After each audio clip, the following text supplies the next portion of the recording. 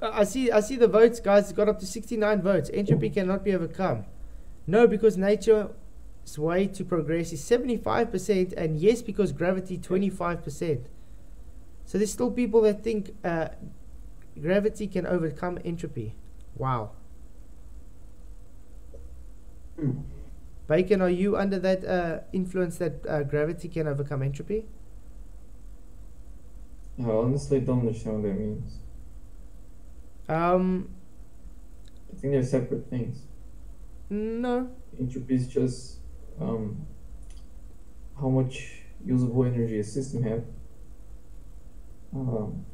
and gravity is just either an attractive force or an effect of geodetics in relativity. Well, let's put it this way. The gas pressure in an open system would disperse into the available system. So expansion of gases, that's entropy, with a spontaneous process, correct? No, I don't think expansion of gases is what entropy is. Oh yeah, it is. Literally, MIT also teaches expansion of gases and entropy. There's whole lectures on this. Right. Oh, I've seen a lot of people, seen a lot of physicists explaining entropy. Yeah. And it was never about pressure. It was always about the amount of energy, the amount of usable energy on the system. So, for example, if you have, I don't know, if you have a water tank and you have hot water mixed with cold water, the entropy is low because there's a difference in temperature spread on the water. But with time, the pressure is going to average out in the whole water, and the entropy is going to be maximized. So there's no way you can use energy there anymore.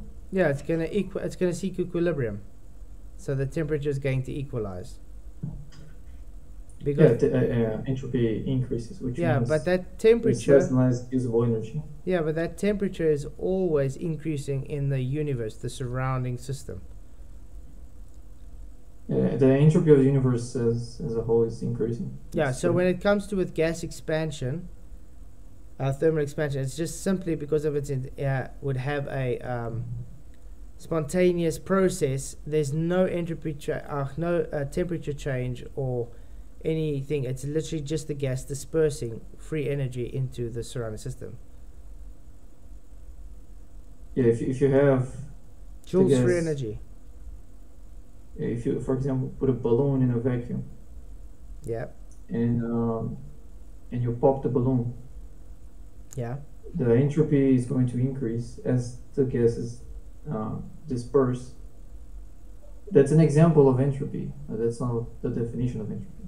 Like entropy is related to energy, not to gases. Although gases, like gas pressure, if there's a pressure difference, you can use that as to produce energy. For example, if you have a balloon full of air and the air wants to go out, you can use that to produce energy. You can, for example, let the air blow and put a fan there and generate energy from it. Like there's usable energy in that system, which means entropy is still work.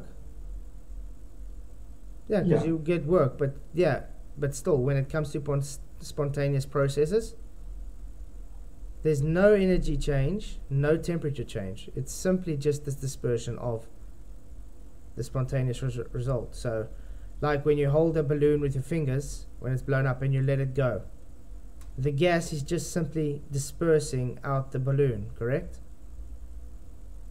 Yes, it's being pushed by the pressure inside of the balloon. Great, so it's the same. Just like when you have, like on Earth, it's claimed to be an open system inside space, which would be a super low vacuum, correct?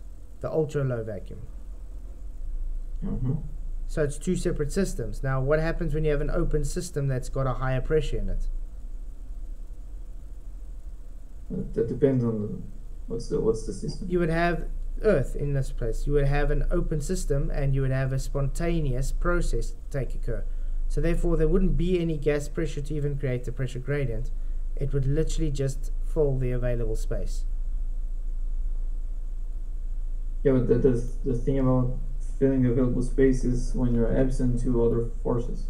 Yeah, if I introduce a force it's no longer going to evenly disperse in the available space, just like it doesn't happen on the surface of the Earth. Yeah, like, but what forces can overcome entropy?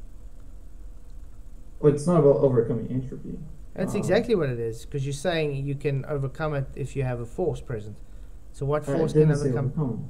Like Yeah. entropy is maximized. Entropy is maximized when you can't get energy out of the system anymore. So, for example, if you're in a room and the pressure inside of the room is exactly the same everywhere, the entropy isn't maximum yet. The entropy will be maximum when there's a gradient. When it's equilibrium. In pressure of the room, because that's the natural. Entropy is at maximum when it's reached equilibrium. Yeah, so if you have the same pressure on the top of your room and the same pressure in the bottom of the room, that's not in equilibrium yet, because we know it would form a gradient. Yeah, but you're Like missing the point. Earth is supposed to be an open system inside this vacuums of space, separate system. There would be a spontaneous process. That means that the gas will just disperse into the available volume. It's not entropy will increase as it seeks equilibrium. There's not going to be any temperature change or any kinetic energy change or nothing. It's literally just dispersing. Joules free expansion of gases. That's how it works. Yeah, but it disperses when that's what gets it to equilibrium. So if you disperse gas inside of a chamber, it doesn't disperse evenly, right? It's going to have more gas in the bottom compared to the top, correct? Say again, I'm not really understanding. If you put gas inside of a chamber, yeah, it's not going to disperse evenly. You're going to have more gas in the bottom compared to in the top, right? That's false. Gas moves in all directions, not just downwards. Of course, it moves in all directions. That's true. That doesn't change the fact that the pressure. Are you saying are there different densities of gas in that container? Yes. If the gas has the same temperature and it's denser in the bottom, then it is also. No, but I'm saying, are you putting more than one gas in the container? So there's densities of gases in that containment, or is it just the same? No, let's say there's just nitrogen. Well, then why would there be more at the bottom? That is what we observe, and that's explained by the weight of the gas. No, that's you're making a claim here. You're making a claim. Why would there be gas conglomerated at the bottom of the container? It's the same gas. They're all moving in the same system. Yeah, well, we can demonstrate. You can measure that, but no, you can only calculate gas. Why that would happen? Can't measure gas. You can only calculate gas. Well, you can measure the pressure of the gas, can't you? Measure pressure, but you can only calculate the gas. Okay. Like you saying it's pooling at the bottom of the container. That's what you're saying. Yeah, there's going to be more. The gas is going to have a higher pressure in the bottom compared to the top. Like I said, that's a claim. Please, how would you demonstrate? Because that totally goes against gas behavior. Well, you can demonstrate that with a barometer. You can do that with a phone. Some phones have barometers. You can actually test that yourself. You know, everything you're literally talking about has containment to it. And your guy's claim is there's no containment. And you're making a claim that gas would pool at the bottom of a container. When I'm asking, okay, how would you show us this? You're saying because I can use a barometer. Yeah, this is so you can have pressure gradients. So you can have pressure gradients inside a container then. Yes, you have the same gradient that you have outside of the container. You also have inside of the container. It doesn't matter if you're inside or outside. If you're on Earth, there's a gradient of pressure naturally. And contained or not, you still have the gradient. Always contained. That's the issue. You guys are claiming there's no containment. That's why we have pressure gradients. Is that not the claim? Oh, we can talk about whether or not that there's a need for a container. But yeah, you just literally explained. You literally just told us you need a container. What I'm saying is that this wasn't the subject. The subject was entropy. Right? Yeah, and entropy of expansion of gases requires a container. It's systems. If the one system is open, it will disperse into the surrounding system. There's no force you can acquire to stop it from dispersing. I didn't say you're going to stop it from dispersing, but it doesn't disperse evenly, right? But that's what I'm saying. So remember, your guy's heliocentric model is the fact belief that you're saying gravity is holding the gas off of going in to the surrounding system. So, okay, in other words, overcoming entropy. No, that's not going against entropy. That's just changing the scenario. Yeah, I mean, entropy is maximized when it's in equilibrium. If there's no gravity, then the equilibrium of the gases would be just expanding forever. And we have pressure gradient, so it's not in equilibrium. That is in equilibrium. No, pressure gradient is not equilibrium. Equilibrium of entropy would be No, it would not be in equilibrium with the pressure gradient.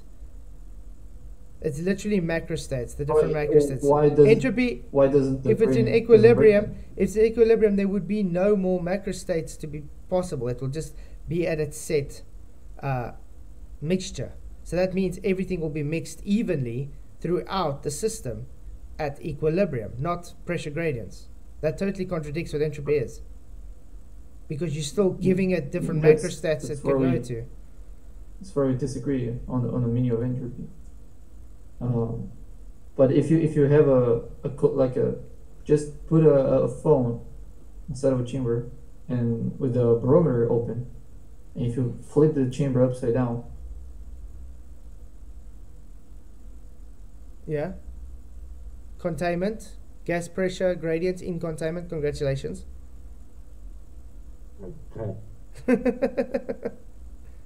Sometimes in exhaust systems on race cars, you need to build some back pressure in order to have more power, and that's kind of an open system.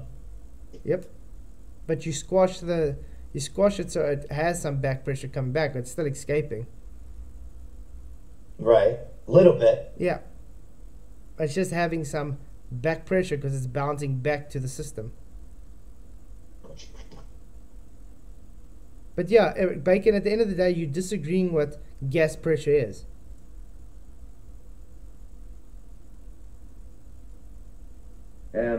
Lumpy said earlier he put our response in Ellemnet. Yeah. I did try open it. I was waiting for it to load. Okay, let's quickly try listen to it. Gas expansion into a vacuum fundamentally involves an increase in entropy. You got a problem. One, according to the fairy tale narrative, there's a vacuum surrounding your spinning ball space monkey. Number two, we obviously have gas pressure.